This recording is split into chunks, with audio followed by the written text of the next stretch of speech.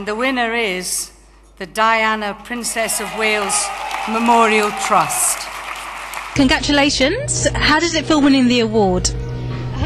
Absolutely marvellous. As I said, it's a real tribute to partnerships, and supporting the Cluster Munitions Coalition has been actually an amazing privilege to see this fantastic campaign in operation. And what are your plans for the future?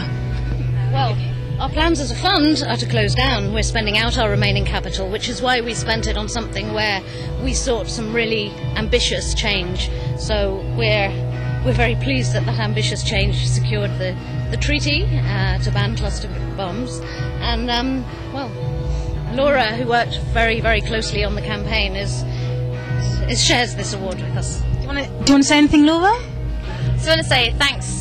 It's an incredible acknowledgement of the work that we've done on behalf of our campaign. That's 350 organisations in 80 countries involved survivors of cluster munitions. It means a great deal, and it gives us lots of encouragement to see through all of the work till the end. So thank you.